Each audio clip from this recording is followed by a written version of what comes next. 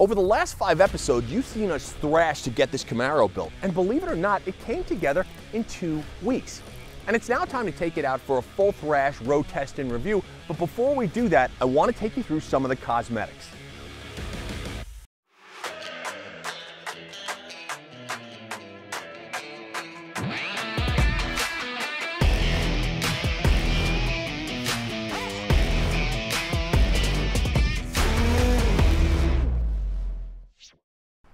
So what I want people to understand is that we did a full mechanical on this thing. We didn't do a full cosmetic restoration, even though we did update some stuff. If you look at the front end, we've got the marker lights and the fog lights from Classic Industries. We added some cool color change gold pinstriping to cover up the really kind of checked out gray. We added some knockoff 17-inch IROC wheels, some beautiful gold emblems from Classic Industries. But let's address this, the Edelbrock, okay? Edelbrock, well, Edelbrock, small block under the hood, more power, more performance, more everything. And then let's address the TKX 5-speed. Well, now we're rolling gears. We don't have that old slush box, right? So we wanted to give a nod to those guys because you know what? They threw stuff at this car and the improvement, well, you're gonna see that very shortly when we take it out for a test run.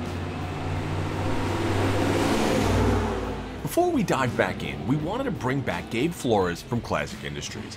Gabe is a car guy of the highest order. So when we approached him with the idea of rehabbing, not restoring our IROC, he knew exactly what parts would deliver the highest visual impact. Ultimately, like, as you're seeing, all these little things, when they come together, can really transform the look and feel of a car.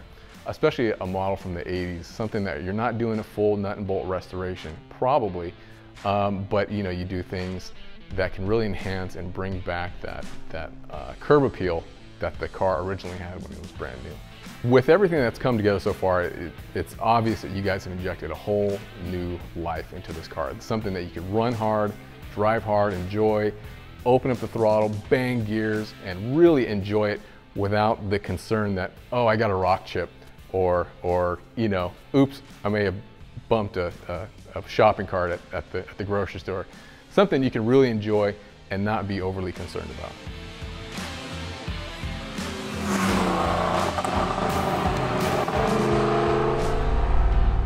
Oh, I've been waiting a while to drive this thing.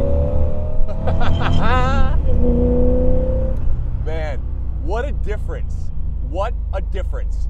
One of the coolest parts about doing a build like this is starting with something that you can baseline, that you know is kind of worn out and at the end of its life cycle, and then interjecting some new life into it. Because what you're doing is you're taking that vehicle, sprinkling a little fairy dust, and by fairy dust I mean a brand new Edelbrock small block, like new suspension, exhaust, transmission, and all of a sudden that one vehicle that most people would be ready to discard becomes something wonderful.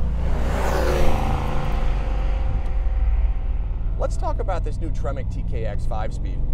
You know, the transmission itself is such a giant leap forward for the fact that with its new small and compact case, it fits in just about anything. You don't have to cut the tunnel, and it shifts absolutely beautifully. I mean, if you look at the stick in this thing, I'll be honest, the stick that we have in this thing is a bit too long. We're gonna shorten this up, so right now, the throws are really long. However, the shifts are like super crisp. Like this, with a little bit of a short shifter in it, you get this sucker on track or an autocross.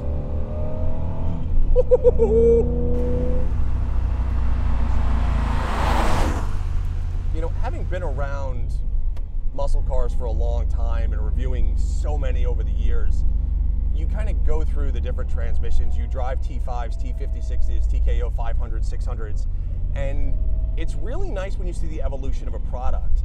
And it kind of makes you smile because you know the industry is still there. The industry is still backing the product. This new TKX is really a nice leap forward. I mean, the shifts are crisp. The clutch engagement is fantastic. I mean, you can go into a corner, accelerate out. You don't have, I mean, it's really like a butter shifter. And I have to applaud Tremec for doing this because they made a great effort to impress the enthusiast. Another wonderful thing is American Powertrain. One, the customer service is kick-ass. Two, when you call them, they ask you exactly what you want, what you're looking for, what you want the vehicle to do when you call up and you're asking for a transmission. So like, if I call American Powertrain and I'm like, listen, like, perfect example is this car. We've got an 87 IROC. We're dumping a 350 into it. About 400 horsepower, 400 pound-feet of torque or so. What application do I use?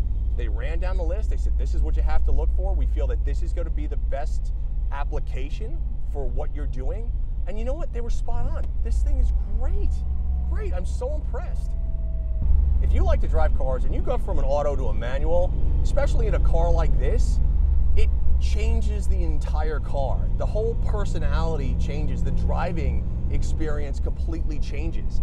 And now you go from this kind of mild-mannered thing to this engagement machine that just elicits smiles and fun. And like I said,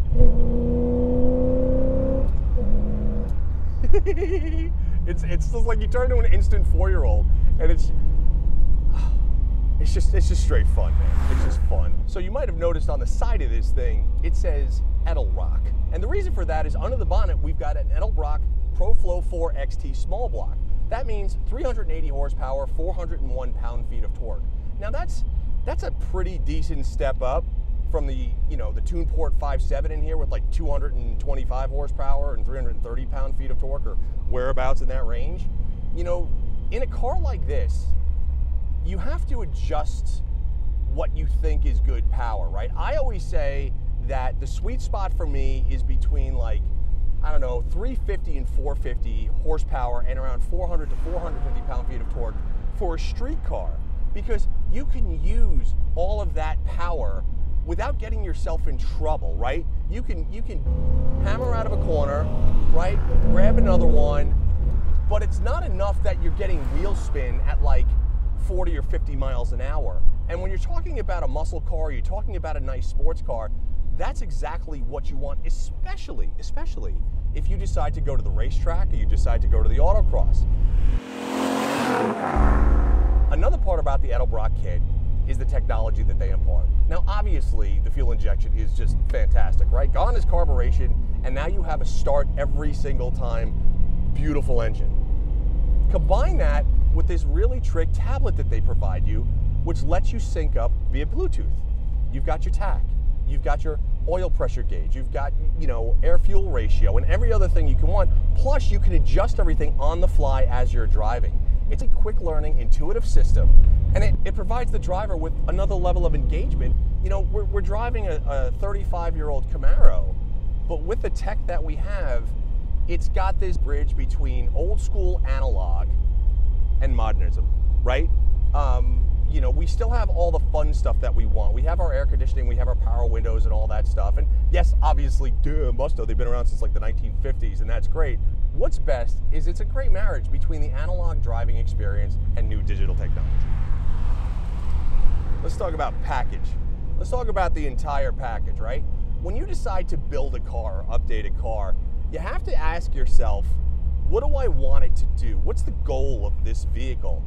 For us, the goal was to have daily driver / occasional track day car / autocross car / reliable / all the amenities that goes around a corner and handles well. Sounds easy, right? Not that easy, right?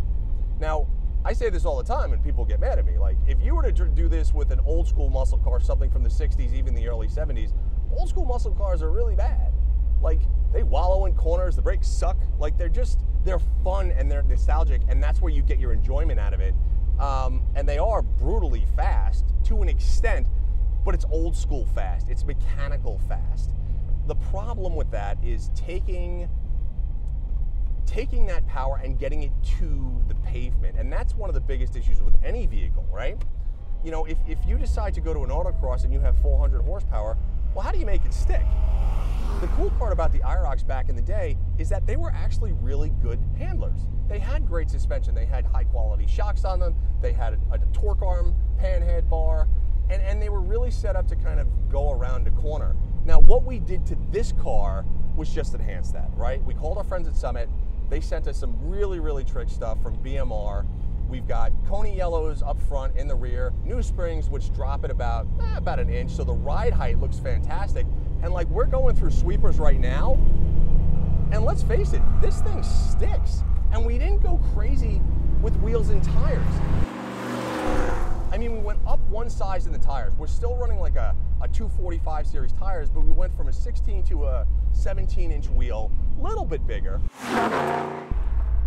The other thing we added are the QA1 sway bars, both front and rear. Now, if you look at the front sway bar, it's like a Maglite. That sucker is big.